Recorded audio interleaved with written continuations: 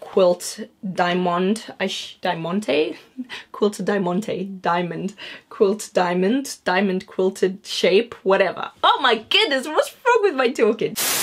Good morning, good afternoon, and good evening, everyone. Welcome back to my YouTube channel. I hope you guys are all doing well. I hope you've had a fabulous week, and I hope you're ready for this weekend. Today's video is all about luxury handbags that I think are elegant, that I think are timeless, that I think are well worth the investment. We are going to go through my top list, and well, it's only fitting, right? I always talk about classic pieces, and I'm sure you guys have noticed from my collection of handbags that I tend to be... I keep to the more minimalistic side. I don't follow trendy pieces, so I thought I would share that with you. Before we dive straight into the video, if you could just hit that like button, and if you're not already a subscriber, please make sure you're subscribed so you never ever miss a video with me. I post up every Saturday. Without further ado, let's dive into bag number one.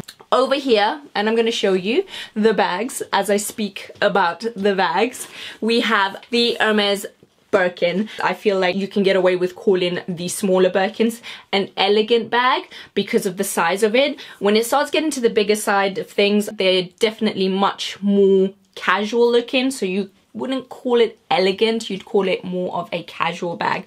But for the size 25, it's in between, right? You can pull it off as casual and you can pull it off as an elegant bag. The reason why I think this is a great investment, for those of you that don't know, majority of people do know, that when you buy this bag, the minute you take it out that shop, it is worth double the amount you've paid for it, and sometimes even triple. Like, it just depends on your leather, the color, all that stuff. It just adds value, literally, which is mind-blowing. It is the most expensive bag to buy aftermarket. We all know why. It's not as easy as walking into Hermes and being like, hi, could I have that Birkin? Could I have that one too? And I would like one of those. Impossible to do that. You could never ever do that. So that's what makes this bag so sought after. It's the fact that the demand for it is so high, but it's not as easy as walking into a store and just being like, yeah, I'll take one. So not only are you getting a bag that's iconic, that's timeless, you're getting a bag that is well worth the investment, because in however many years time, if you did want to sell it for whatever reason maybe, then you will be more than likely getting your money back, as long as the condition isn't bad.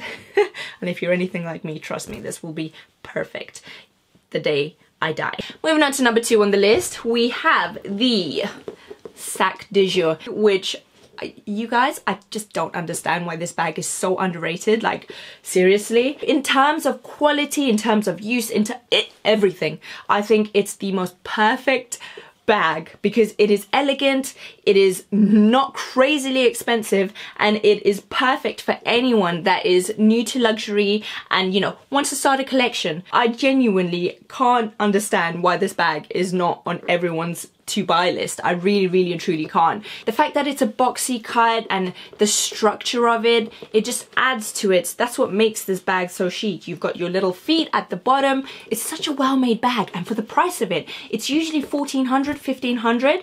Sometimes you can actually get it on sale if you catch it at the right time. I managed to get mine for $1,150, I think it was, but I did get a bit of a discount on it, and it's like for that price, seriously? I could not recommend it more, like, you can tell. It's one of those bags that I'm like, yeah, I'm so glad I bought. At first I was like, but you know what it is, right? When you don't see things a lot around, you start to think, and you start to question, especially from my side of things, because I haven't always been into, like, well, not that I always haven't been, but I didn't have the money for all this fancy stuff. So I kind of didn't know much, or my sense of style, or what I wanted and what would look good.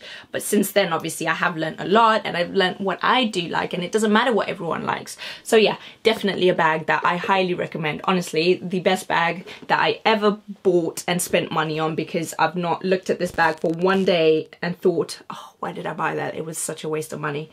It's just perfect. Not only can you get it in different sizes, but you can also get it in different colors. Oh, I do love you. I don't show you enough appreciation, do I? So one thing that you'll notice, I should have mentioned it in the last bag, but we're mentioning it now. One thing you will notice in all my bags is that there is not really any logos on there, and that adds to the chicness of any bag, if I'm completely honest with you. I don't think, and it's my personal preference, hence why I don't really have anything that's logoed out, but I feel like when things are very minimal, it's the whole saying, right? Less is more. And I feel like with bags, in order for them to look chic, less is more. So the less branding that you have on a bag, the better. And it's the case. I mean, look at the sac de jour. You look at the Birkin. The logo is very, very small and minimal. You're not going to know what brand bag, unless you are into handbags and know what these bag styles are by just off the top of your head, unless you come close to it and see, oh, okay, that's Hermes. And most people will say Hermes as in Hermes or Hermes, the postal service in England. So that definitely contributes to the chicness of a handbag. The very minimalistic approach, which will make this bag so, so timeless. You'll be able to use this for years and years and years. It will never get old. It's impossible for this to get old. How could this possibly get old? Like, seriously. And the next bag that we have over here that I highly recommend is the Kelly. Now, it's on par with the Birkin when it comes to investment purposes. Like, this is a really good investment, okay? There's no secret in that. But apart from investment purposes, it is a timeless piece. Just like the Birkin, it's actually much older than the Birkin. The Birkin came out in 1984, if I'm not mistaken. This came out in 1956, 54, 56. So it's been around for a very, very, very long time. Usually when you do wear it, you're meant to wear it like this. Like, let me put that on. And that's how you should wear it, because depending on how full it is, of course, it can put strain on the lock clasp. So this is how you should wear it. But I mean, just look at that. It doesn't get any more chic than that. Like, it is the definition of what a chic bag should look like. At the moment, from what I'm seeing online and social media and so on and so forth, the Kelly is definitely much more desirable at the moment. I don't know why. I think maybe because of the Kelly 20, but everyone wants a Kelly. And I don't blame them. Honestly, it is such a stunning piece. What I love most about it is the fact that it doesn't matter what you're wearing, okay? You could be dressed down, you could be... Just add this bag and it will instantly just give that... It will elevate any outfit. Like, you put on a pair of joggers, a long coat, some trainers, a little beanie hat, put this bag on, and it just lifts up that whole outfit straight away. So it is such a beautiful, beautiful piece to have to your collection, because not only can you use it as a casual bag to uplift any outfit, you can also use it as a smart bag. When it comes to timeless and classic, this is it. The next bag that we're looking at is not actually a bag that I have, but it is the Louis Vuitton Capucine. The reason why I don't have some of the bags that I'm mentioning on here is because I'm very... I don't want to say... I'm very loyal.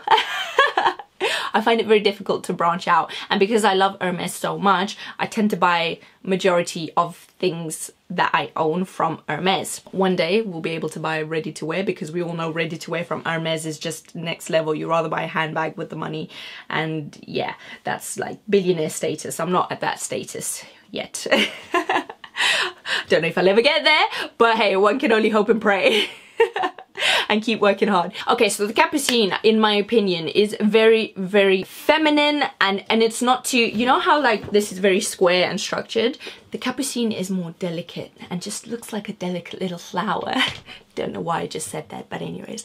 And what I love about the Capucine is the fact that you have the option to actually conceal the LV, like, logo at the front. What I do love, and the ones that I'm drawn to the most when it comes to the Capucine, is actually the ones that are covered in the leather and the color that they're in. So the logo's covered, and then you just have the slight L sticking out. It's definitely up there with one of their iconic and reoccurring bags. Reoccurring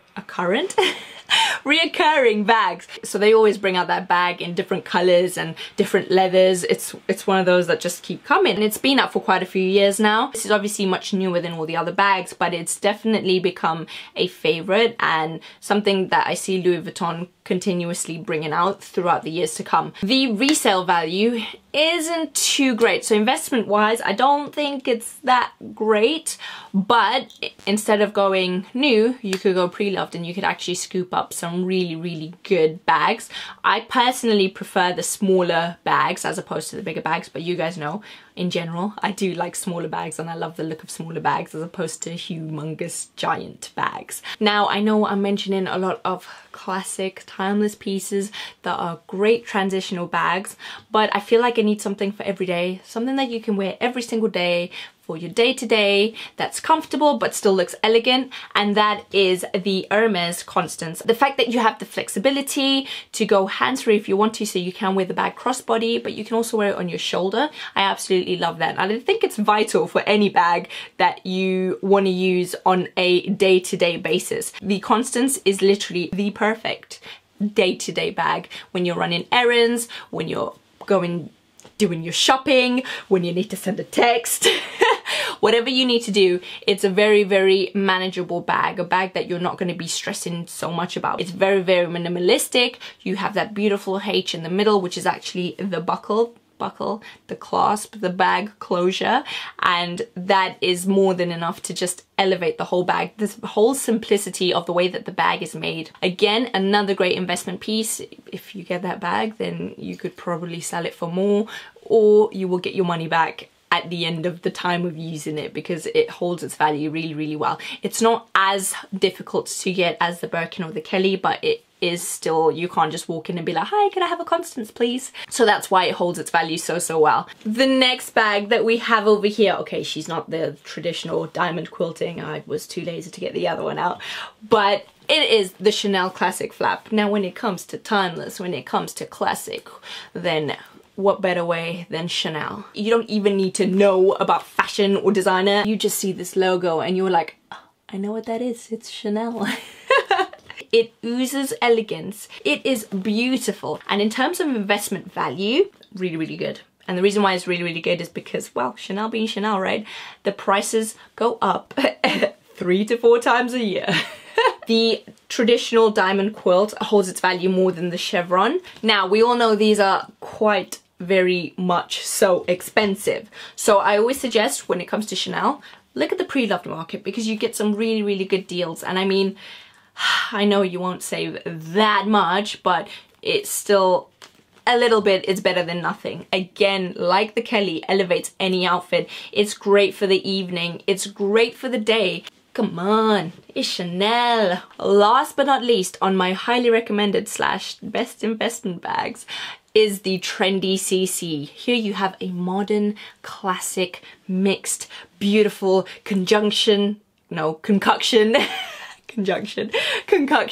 and I just absolutely love this bag and shoot myself every day that I didn't buy it years ago, because I think it's such a beautiful bag. I love the fact that you have 3 different compartments. You guys know I have the Pochette Métis from Louis Vuitton, and that was my everyday bag for a certain amount of time. Loved it 2 bits because you had the different compartments.